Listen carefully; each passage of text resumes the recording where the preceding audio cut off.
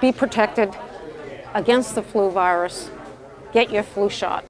Greenwich Director of Health Caroline Baisley says it's a community effort to get residents vaccinated for the flu. Today the Department of Health is kicking off their influenza clinics. Routinely in October we start influenza vaccinations for the community. She says it takes about 2 weeks after receiving the flu vaccine to build up immunity to the virus. According to the Center for Disease Control, flu season can start as early as October and usually peaks in January or February. This year we are also carrying, other than the seasonal influenza vaccine, we are carrying the high-dose vaccine, which is formulated just for seniors over 65. Baisley says about 18% of the Greenwich population falls into this age group.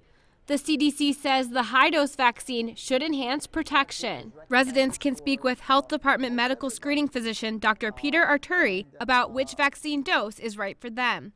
He says the town will also provide anyone 65 years and older with a pneumococcal vaccine. This pneumonia vaccine protects you against 23 types of pneumococcal bacteria. The CDC recommends anyone 6 months and up receive a flu vaccine. The town will offer vaccinations throughout October for residents age 9 and up at the following locations. Baisley says residents can also visit local physicians and drugstores to get vaccinated.